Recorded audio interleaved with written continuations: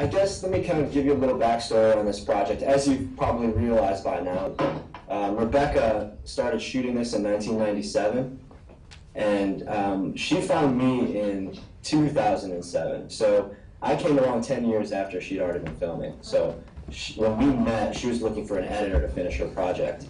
And so we had a meeting, and I loved her story. I thought it was great, and we connected. And the next day, she gives me a box of 200 plus hours of footage, and she's like, "Here you go, have fun." And so I did. I spent 6 months going through all the footage and figuring it out, and I realized through all that there was a great story there, but there were a lot of holes.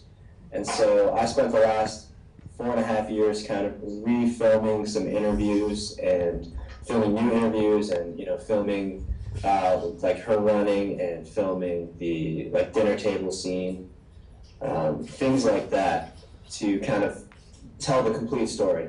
And also, it was, when I got all the footage, it was really just a story about her brother Kyle. There was really no mention of her personal issues, her family issues, and that made a good story and all. But I mean, as you guys have probably realized, the real story is Rebecca and kind of the whole family dynamic. So it was interesting. It was an interesting 4.5 years putting this thing together and coming up with a plan that makes sense to people who are seeing it for the first time. So, do you know if having this, I'm thinking funding-wise, I mean, how have you paid to make such a film, especially if you've been working on it for such a long time? Is a lot of it Rebecca's footage, or? Yeah, a lot of it is, I mean, most of the stuff with, her running around with Kyle is stuff that she shot before I even came in the picture. And it was a passion project for her. So she's been funding this through her own pockets over 14 years. So, sorry, there's a lot going on behind me right now. So yeah, I mean, it wasn't like we got a grant or someone funded us or some executive producer came along and gave us a bunch of money. It's really just kind of a labor of love for all of us, and I'm only getting paid, if ever, if the DVD sells or it gets picked up by a network or something like that. So for me, it was my first feature documentary, and I knew it was going to be a challenge, and I knew it would be something that it would be an incredible learning experience, and so I took it on. I didn't know it was going to take me 4.5 years, but it was worth it. So, yeah. Oh, sorry, I'm just going to, sorry, I'm going to open floor so other people are going to come up and have a question. Can you hear us if we shout from the back? Can you hear us? I can hear you kind of. You're cutting in and out a little bit, but just yell loud. I'll get them up to talk and... something I really want to ask. Yeah. Given that Rebecca wanted to make a film about her brother, hi, I'm Polly. I'm really interested to know, how did you feel when you started to delve more into it being her story and this horrendous family story? How did she feel about you taking the film in that direction? It was an easy decision for me because I could see how important this was to the full picture of what was going on. So for me, a creative decision, it was very easy. But for Rebecca, I wouldn't say it was difficult, but it was something that she hadn't really thought about before, and so she had to kind of take a step back and rethink. Well, I spent the last year filming a movie, or the last 10 years filming all this footage about my brother, and now we're going to be turning the focus around on me. So it took a second, but thankfully we had a few bottles of wine that night, and it made it a lot easier. And the first thing that we did, we were at the Sundance Film Festival in 2010, and we had already done a full cut of the film with just being Kyle. And we were out, drinking and having dinner, and she started telling me all these things, and it was the first time I heard any of these things, and it was like, it completely blew my mind. So immediately I go, this is the story, Rebecca. And so we kind of had a full conversation about it, and by the end of the dinner, she was on board, and then a week later, we got back, and we shot that dinner table scene, which changed everything. Okay, thank you. Anybody? Thank you for your question. Any other questions? Yeah, come on. Sorry, I've got another one. I have a question, real quick. Did you guys like the film? Yeah. Yeah. not the easiest subject matter to take in, but I know, hopefully you guys have something out of it. Hiya. I just want to ask you a question. I was wondering how, because there's so many stories and so many individual stories, how did you decide to organise it? How did you organise it into one continuous story? The short answer is it was hell. But I mean, there's probably 10 or 12, maybe even 15 versions of this film over time. And so I kind of realized while we were filming the reunion scene that it would kind of be a good way to bookend. You know, you kind of start with the present, dive back in time, and then kind of end with the reunion. And so we didn't even shoot the birthday scene until just last year. And so the original ending was just him going in, the door closing, and it cutting to black, and then it was over. But we felt like there were so many questions after that, like, well, how is he now, you know? And like a few cards just wouldn't cover it. So we went and we filmed that kind of 60th birthday scene, which is amazing in itself that he even got to 60 years old. But it was a lot of trial and error, you know? There's so much footage, and you're just kind of laying it all out on the timeline and putting it together and going, you know, that works, or no, that doesn't work, let's start over. So, I mean, there's a reason it took 4.5 years, and it really is just, you just have to dedicate your time to it. You can't half-ass, you know, a project of this scope. You just really need to dedicate your life to it. And it sucks for my wife, who hated me for 4 years, so she never saw me, but we're all happy that it's done now, and it's the best we think it could possibly be. So, oh, and also, I was the editor, producer, director, writer, or whatever. So one regret I have is not having someone creative. Rebecca's creative, but someone who kind of knows film, like sitting in and giving me a second opinion. You know, it was really just me in a dark hole editing for 4 years, and it probably could have been done quicker if I had someone else telling me, no, that's not a good idea. You know, so having a team is important. Don't do it all by yourself. Thank you. Yes. Are you all filmmakers, or some of you? Yeah, there's a few filmmakers and there's a few people that have come from the homeless charities nearby. I've got another question. Sure. Yeah, just talk. Hi.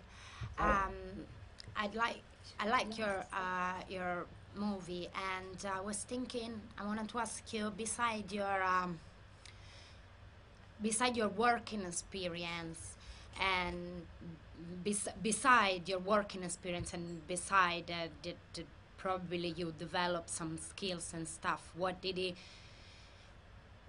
change in you personally? Because I believe every time you're writing a movie or you're shooting a movie, you you get into the characters that you're close to. So maybe in this case you get to know this kind of weird guy Cole and stuff. So I was thinking that it must change something in you and your point of view. Okay. In general. Yeah. So I was wondering what did it change personally as a person, not just as a director? Sure. Great question.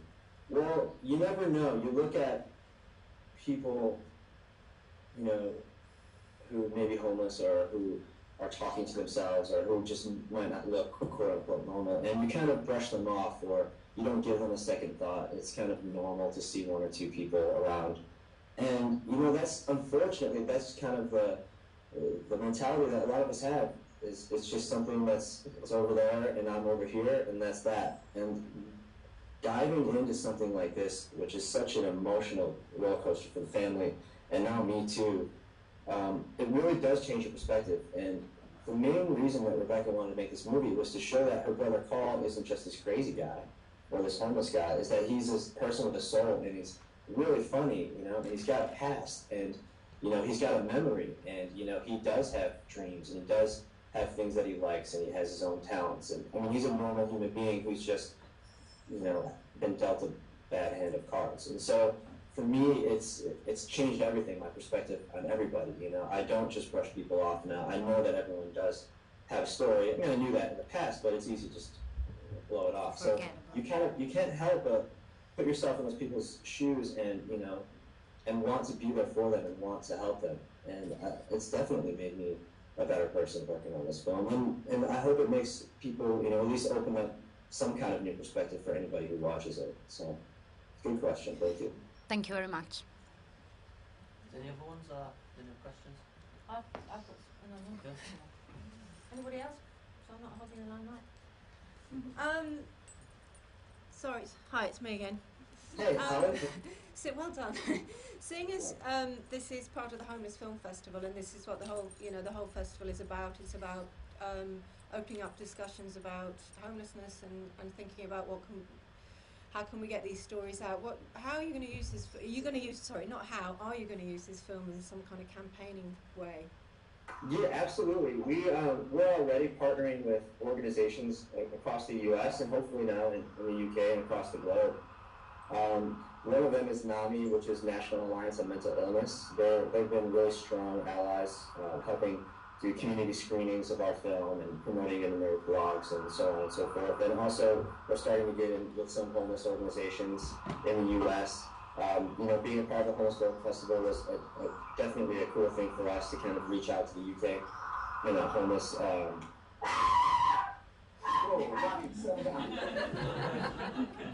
That tiny dog has a really big voice. Can we see him? Yes. Sorry, no. It's always good to see what you hear. Oh, great. Brilliant. Thank you. Rocky. Okay. So yeah, absolutely. I mean, it is an advocacy film. You know, it's a film that has a lot of, you know, it's very close to Rebecca, obviously, and her family, but it is an advocacy film. We want to get it out there for people to see it and hopefully change the perspectives. And we're actually working with, we're trying to work with the governor of South Carolina. They are of all the states in the U.S., South Carolina has cut the most funding from healthcare, or from like mental health care programs. And so we're trying to use this film to be like, you know, there's a lot of people out there who need this funding, they need the support, they need these clinics. And so we're going to use it however we can. And if you have any ideas, please send me an email and let me know. We want to work with everybody. Well, good luck, because there's very similar things happening in Britain at the moment with a lot of funding to homeless organisations. Are you from St Andrews? Are you from St Andrews? No, sorry, you. Is it you? You are. Yeah. I don't know if you want to say anything about how your work's been affected at all. There is somebody here from one of the very well-known London. Oh no, she's looking. You don't have to do it. I work in fundraising, so I don't know too much about the policy, but it has a lot of our hostels have been affected. Some of them have closed down. So yeah, we have been affected. Did you hear that? No. Oh, she was just saying how their funding's really seriously taken a hit, and some of their services have had to close down. And I think what's really great about your film is that it's a very simple description of how most people who are homeless are the most vulnerable people in our society, and you know, we absolutely have to work out ways to stop this being, you know, stop them being the people that are taking the brunt of basically the banks' excesses. So we had a great thing on Monday where I don't know if you've ever seen a film called Kathy Come Home, which was made by Ken Loach in the 1960s. And the producer was here, and he was so angry. He was standing on the stage, and he's just says, you know, we made this film in the 1960s, and it's now worse. Yeah. You know, and I don't know, is homelessness a huge issue in the States? You know, it's always an issue.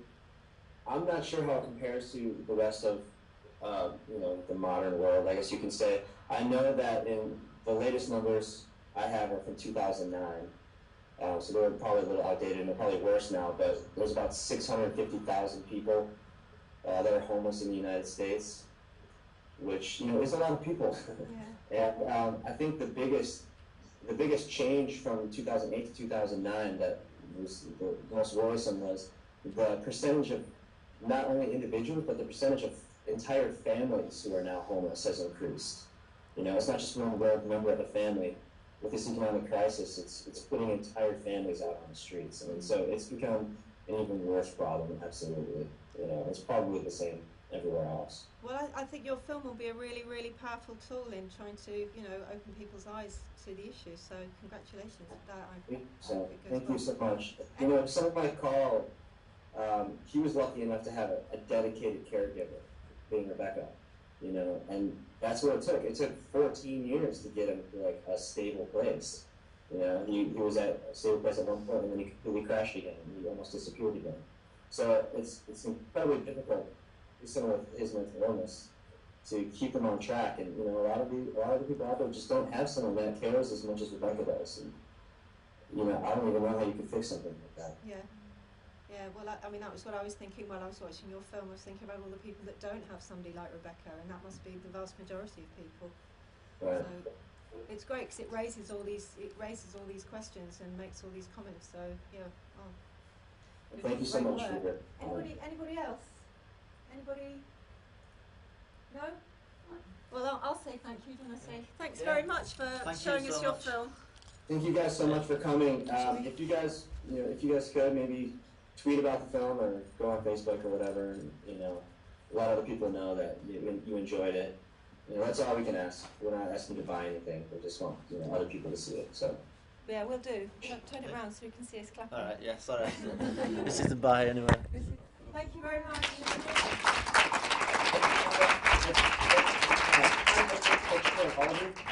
On my screen. Here, point the screen at him. Oh, can you not see us all? I can see half of you. Oh. So I've got wires attached. That's why I just. Okay. There you go. That works. Give me a big wave, everybody. Bye. Thank you very much, Kyle. Thank you all so much. Enjoy the rest of the festival and take care. Bye. Thank you. See you Bye. later.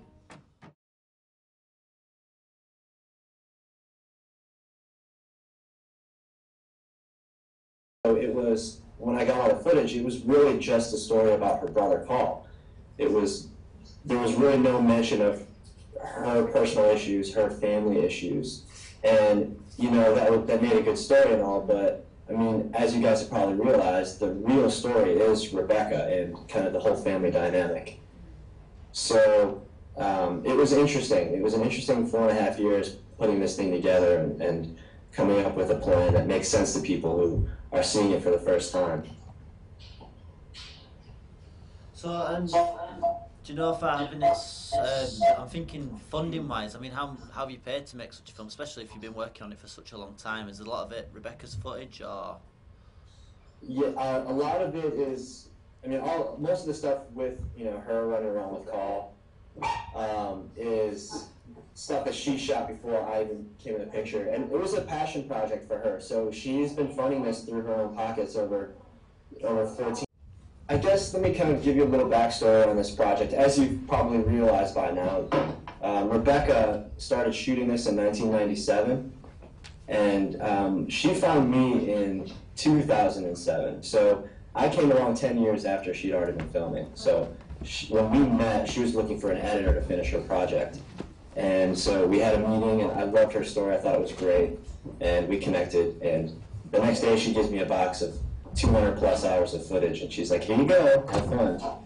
And so I did. I spent 6 months going through all the footage and figuring it out, and I realized through all that there was a great story there, but there were a lot of holes.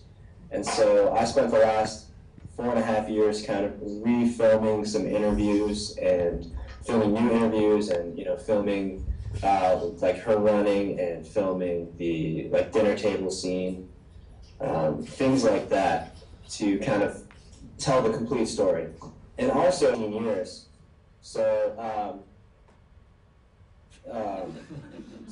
sorry, there's a lot going on behind me right now. So yeah, I mean, it wasn't like we got a grant or someone funded us or some executive producer came along and gave us a bunch of money. It's really just kind of a labor of love for all of us, and I'm only getting paid, if ever, if the DVD sells or it gets picked up by a network or something like that. So for me, it was my first feature documentary, and I knew it was going to be a challenge.